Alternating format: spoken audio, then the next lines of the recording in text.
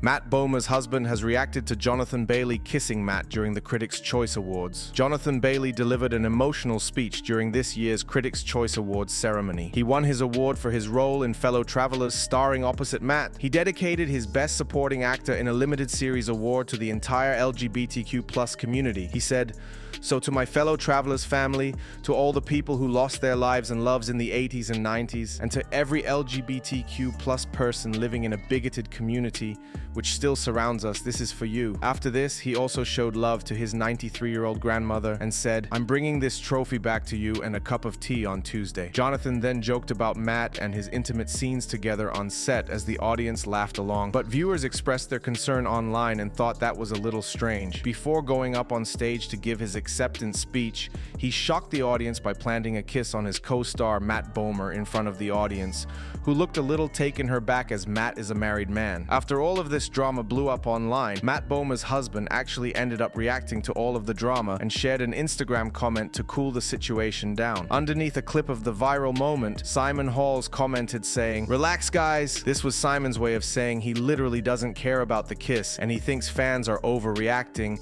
and blowing this out of proportion. Matt and his extremely successful publicist husband Simon Halls have been married since 2011 after hiring him to be his own publicist. They have 3 children together and have spoken openly and candidly about their surrogacy journey. Simon has barely any social media presence, and the couple are very private about their lives. Over on Twitter, people continued the discussion. One user tweeted, "Guys, this was just an innocent kiss between 2 co-stars. Who cares?" Another user said, "They've already kissed on screen anyway, so what's the difference? If his husband doesn't mind, then why does anybody else?" And lastly, one more user said, "I actually hear through the grapevine they have an open relationship, so this is possibly why his husband doesn't care. I mean, Matt is way too good looking for him anyway, I wouldn't be surprised." For this video's comment question, do you think it was inappropriate for Matt and Jonathan to kiss? Before you go, be sure to give this video a thumbs up and subscribe for daily news updates on your favorite celebs. Thanks a lot for watching.